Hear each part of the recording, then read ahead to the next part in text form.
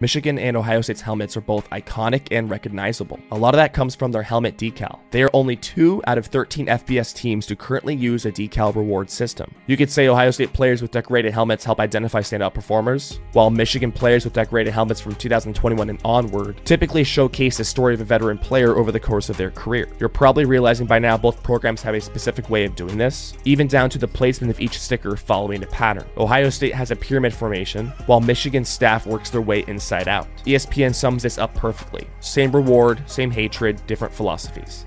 Joe Burrow's transfer journey from Ohio State to LSU, a look into the rise of college football's most notable transfer, then what is often referred to as the hit that made Joe Burrow. In the Fiesta game versus UCF, Joe threw an interception and took a huge hit, but he shook that off and threw for 394 yards and 4 touchdowns, leading to a win, also ending UCF's 25-game winning streak. The 2019 season, Joe's second year at LSU. We all know how insane of a season this was. 60 touchdown passes, Heisman Trophy, national champs, 15-0. Maybe it was the hand injury at Ohio State that changed the course of his career, or maybe it was the hit versus UCF, or maybe Joe was just going to excel no matter the circumstance. This is how COVID-19 saved Jim Harbaugh's job at Michigan. A 2-win season, a salary slash, staff overhaul, culture rehaul, philosophy shift, and a renewed focus on Ohio State shifted Michigan's trajectory from an underperforming program to back-to-back Big Ten champs. But the Wolverines didn't really think about the Buckeyes until Ohio State week. That mindset changed leading up to the 2021 season when they implemented the Beat Ohio drill, which was designed to set the tone for dominant rushing performances, something that ended up killing the Buckeyes in 2021 and 2022. But really, the goal was to place an added focus on the rivalry. From rock bottom to back-to-back Big Ten championships and college football playoff appearances, Michigan has their eyes now set on a bigger goal, a national championship.